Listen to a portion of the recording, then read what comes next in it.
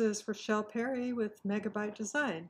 I wanted to talk today about the Avada custom header menu and changing the hover state, changing the colors when you hover over a menu in a custom layout.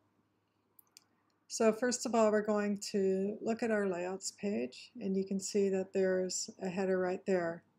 I already have it open, so if I click there, I get to this section. I have the menu saved here, and we're going to be editing the main menu. The colors for the hover state used to be indicated here. You could just click on the color and change it. Now you have to click on this little circle. It's a little bit hidden, so you can see if you hover over it says default state. If you click on any of these, it will change all of them. Now it's the hover state. So let's say I want to change this background color from yellow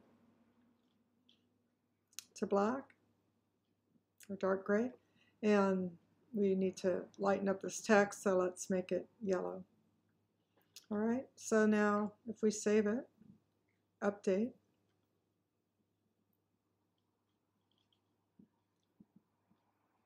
let's go to back to our page, refresh. You can see now it's a little darker theme. The hover state and the active state are always the same. You would have to implement some custom CSS to make that hover state different than the active state. But for now, we'll just leave it.